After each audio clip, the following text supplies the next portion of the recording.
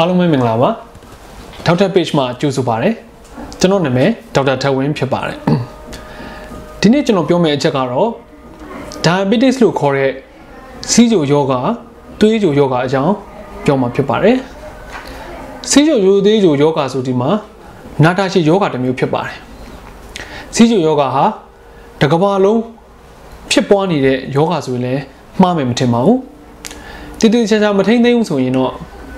နောက်ဆက်တွဲတွေဖြစ်တဲ့မျက်စိကွယ်တာတို့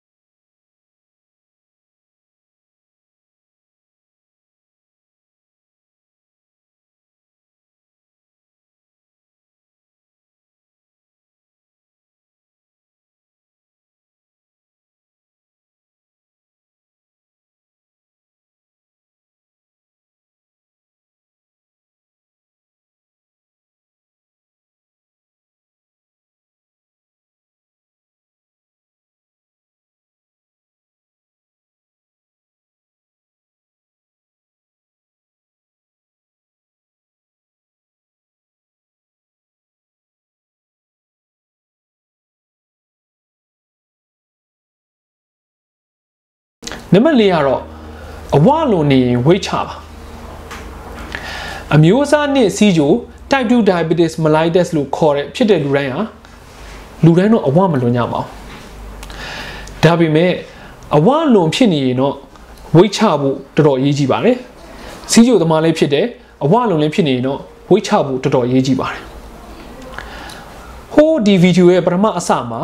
ကျွန်တော်ပြောခဲ့သလိုမျိုး Prediabetes လို့ခေါ်တဲ့ရှေ့ပြေးစီးကြိုသမားတွေဟာအဝလွန်ရင်ဝိတ်များနေရင်အဓိကတော့လူတယောက်ရဲ့ဝိတ်ကများတယ်ဆိုရင်လူတယောက်ရဲ့အဓိကဘယ်နာမှာဝိတ်ပိုများလဲဆိုတော့ကိုယ်ခန္ဓာရဲ့အလယ်ပိုင်းဖြစ်တဲ့ဥပမာ bite လို့ပေါ့ bite နဲ့မှာအများဆုံးဝိတ်များတတ်ပါတယ်ဒါဆိုရင် bite မှာအစီများတာတို့ bite အတွင်းမှာရှိတဲ့ကလီစာတွေဖြစ်တဲ့ဥပမာအသဲတို့ဝမ်းတွင်းကလီစာတွေတို့ visceral fat တွေများလာတတ်ပါတယ်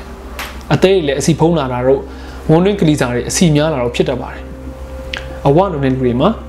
အဲ့တော့ဝမ်းတွင်းကလီစာမှာအစီပူတွေဖြစ်တဲ့ visceral fat တွေကြောင့်ဥတွေကပုံမှန်တက်ဆိုင်ရင်အစီတွေများနေဥကပို့ပြီးတော့ရောင်ပါတယ်အဲ့တော့ insulin ရဲ့အာနိသင်မရှိခြင်းလို့ခေါ်တဲ့ insulin resistant ကိုတိတိတတ်တာတိုးတက်လာစေပါတယ်အဲ့ဒီအတွက်ကြောင့်စီးကြိုပိုဖြစ်လာပါတယ်ဒါကြောင့် weight နည်းနည်းချလိုက်တာနဲ့ကျွန်တော်တို့စီးကြိုဖြစ်နိုင်ခြေ risk ကိုကျလာပါတယ်အဲဒါကြောင့် weight ပိုချနိုင်လေစီးကြိုယောဂကိုပိုပြီးကာကွယ်နိုင်လေပြီဖြစ်ပါတယ်ဒါကြောင့်ကျွန်တော်အကြံပေးချင်တာကတော့လူဒီကိုကစီးကြိုလည်းဖြစ်နေတယ်အဝလည်းလုံနေတယ်ဆိုရင် weight ချဖို့လုပ်ပါ weight ချဖို့ကအရန်ခံမှန်းကျွန်တော်သိပါတယ်ဒါပေမဲ့စူးစမ်းပြီးချကြည့်ပါလို့ကျွန်တော်ပြောချင်ပါတယ်အပိုင်း1ကိုကျွန်တော်အချင်းချုပ်ပြန်ပြောပြပါမယ်နံပါတ်1ကတော့အချိုလျှော့စားပါ refine sugar လို့ခေါ်တဲ့ပြန်လည်ပြုပြင်ထားတဲ့တကြားနဲ့တကြားကိုလျှော့စားဖို့လိုအပ်ပါတယ်နံပါတ်2ကတော့လေ့ကျင့်ခန်းပုံမှန်လုပ်ဖို့လိုအပ်ပါတယ်နံပါတ်3ကတော့ရေများတောက်ဖို့လိုအပ်ပါတယ်နံပါတ်4ကတော့အဝလွန်နေရဆိုရင်ဝိတ်ချဖို့လိုအပ်ပါတယ်ဒီအချက်တွေကိုလေ့လာခြင်းအပြင်စီးကြိုယောဂကိုကာကွယ်နိုင်မယ်လို့ကျွန်တော်ထင်ပါတယ်အပိုင်း1နဲ့အပိုင်း3ကိုလည်းဆက်လက်ကြည့်ရှုဖို့ကျွန်တော်အကြံပြုလိုပါတယ်12ချက်ရှိပါတယ်အပိုင်း1နဲ့အပိုင်း3ကိုတစ်ပိုင်းကို4ချက်စီကျွန်တော်ဆက်ပြောသွားမှာဖြစ်ပါတယ်အားလုံးကျေးဇူးတင်ပါတယ်